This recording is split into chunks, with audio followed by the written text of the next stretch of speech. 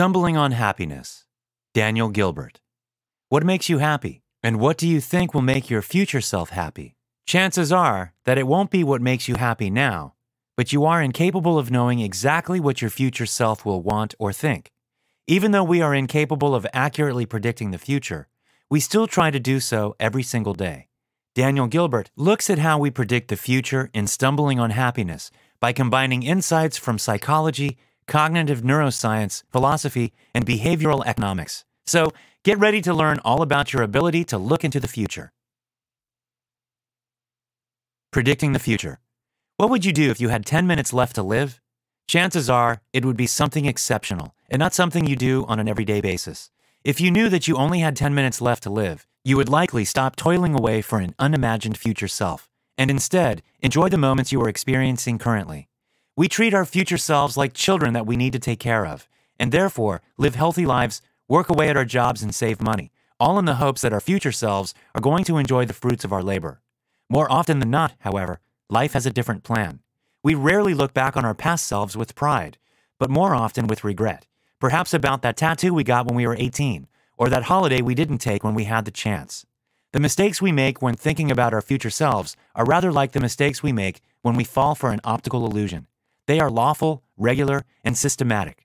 The way our brain works regularly lets us fall for the same tricks, and actually makes us incapable of ever correctly predicting the future.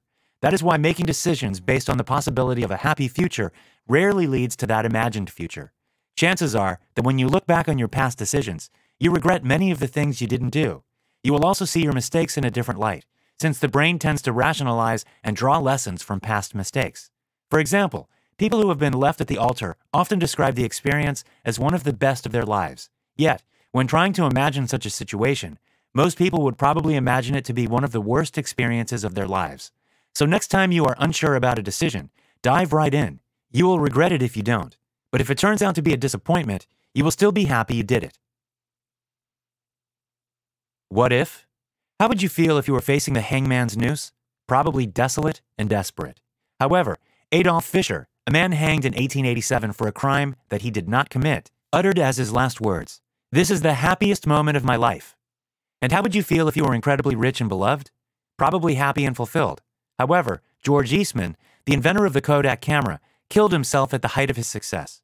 These are only two examples of how our predictions are not always accurate, that the way we feel in a situation often differs from what we imagined beforehand. And yet, we have to make decisions every single day based on the question, how would I feel if, where to live, whom to marry, what to do, and so on.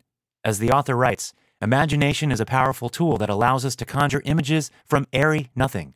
Imagination has its shortcomings, however, because it is often based on past experiences. You might believe that your memories cannot betray you, but sadly, that is untrue. Just think about how much space a movie takes up on your computer's hard drive. Now think about how much more information the brain has to store every single day. There is simply not enough storage space in your brain to keep every single detail, so your memory gets compressed. You only remember the critical threads. For example, that dinner was disappointing. When you recall that dinner, your brain simply supplements the missing details about why the dinner was disappointing, whether these details are true or not, and this happens automatically, so you don't even question your memory. Blind spots. Gilbert describes an experiment that demonstrates how your memory can easily trick you. In it, volunteers were shown images of a red car approaching a yield sign, and then, without stopping, turning the corner and knocking over a pedestrian. The volunteers were then divided into two groups. One group was asked no follow-up questions, while the second group was asked the following question. Did another car pass the red car while it was stopped at the stop sign? Afterwards, all volunteers were shown two pictures, one where the car was approaching a yield sign, and one where it was approaching a stop sign. Both groups were asked to point out which picture they had actually seen before. In the no-question group, more than 90% chose the correct yield sign picture, but in the question group, 80% chose the stop sign picture. By having been asked the question beforehand, their memories had been manipulated. The brain constantly tricks you in this way. Even what you see at the moment is, at least in part, imagined. You might not know this, but every human being has a blind spot. However, instead of there being a black hole in your vision, the brain automatically substitutes the blind spot with what it thinks should be there. It does the same with our memories and perception, regularly filling in gaps without us noticing. This was quite impressively demonstrated in an experiment where participants were played two sentences with the word eel, preceded by a cough, marked by an asterisk. Eel was on the orange, and the heel was on the shoe. In the first sentence, participants heard the word peel, and in the second sentence, they heard the word heel. Neither group ever gave the correct answer, which was just the word eel. Our thinking experiences a similar blind spot when it comes to absences, since our brains are very bad at recognizing absence. This was demonstrated when participants in an experiment struggled to point out a missing letter in a random assortment of letters, whereas they found it comparatively easy to point out a letter that was there. This means that when our brains create a vision of the future, they not only substitute certain details, they also leave other details out. And this all happens automatically without you noticing. Prospection. Being able to think about the far future is a uniquely human ability. It means imagining a world that has never been and may never even exist. All brains, however, whether human or animal, are able to predict the immediate future. Gilbert calls this unconscious process nexting. It is based on past experiences. For example, an animal might smell a certain odor and remember that the last time it smelled this, it was almost eaten by a larger animal. And your brain does this all the time as well. In fact, you are doing it right now as you read this sentence. Your brain is predicting what might come next, based on the words that came before. However, what makes humans so unique is that we can plan ahead and imagine a future far away. This ability is situated in the frontal lobe of the brain, a part of the brain that has slowly evolved over time, as human civilizations grew more complex. However we might envision the future, it is always based on the present we know. The human brain always fills in details based on the present experience. That is why when you go grocery shopping on a full stomach, you are likely to buy too little food for the week ahead. Your brain can simply not imagine that you will ever feel hungry again, and it cannot even simulate the feeling of being hungry at that moment. Conversely, you have probably eaten so much at some point in your life that you swore to never eat again, only to be hungry 2 hours later. Learning from mistakes. It seems that your brain is out to trick you. Your memories betray you, and your predictions about the future are inaccurate. So why do we not learn from this and stop making the same mistakes over and over again? One reason is that we often don't remember our experiences correctly. Aside from details being filled in automatically, we are also much more likely to remember exceptional events rather than mundane events. This makes it impossible to accurately predict the future. In one experiment, passengers on a subway platform were asked how they would feel if they missed their train. Before answering the question, one group was asked to remember one time they missed the train before, while the other group was asked to remember the worst time they missed the train. It turned out that both groups automatically envisioned the worst case, most exceptional scenario.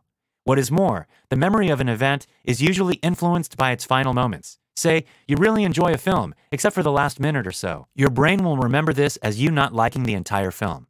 So, how can you make good, accurate decisions about the future? The easiest answer is to use the experience of others. There are countless people out there who have gone through similar situations and may have even written about it. And generally speaking, beliefs are transmitted throughout a population as well. For beliefs to be far-reaching, they need to be accurate. This means they need to work toward the common good of a population. But what about beliefs that are obviously inaccurate, such as money makes you happy? Even though it has been shown that beyond a certain income, money does not increase individual happiness, it is still beneficial for a population to believe this. Spending money keeps the economy, and therefore the overall population, alive. Even though it would be easiest to listen to other people's advice, it is highly likely that you won't. That's because each and every one of us believes that we are unique, and therefore, we often don't listen to what others have to say. We think we know best. Final notes. You are unable to predict the future correctly, or even to remember events accurately. Since the brain needs to economize, it automatically fills in details of past and future experiences, while leaving other details out. It is also incapable of accurately imagining you in a different situation from the one you are in right now. The easiest way to overcome the shortcomings of the brain is to listen to the advice of others. Also, when planning for the future, remember that upon looking back, you will regret the things you did not do, while you will learn from any mistakes you made. Hi, I'm Rhonda, and this is an exclusive audiobook video recorded for the Audiobook Master channel. Enjoy your audiobook and have fun learning. Don't forget to subscribe and hit the notification button so you'll get updated on our next upload. If you liked the video, give us a thumbs up and say your thoughts about the book we just covered. Do you want to listen to a summary or review of a book that we haven't covered in the past? Say it in the comments below or send us a message. Don't forget to check our other uploads. Enjoy listening!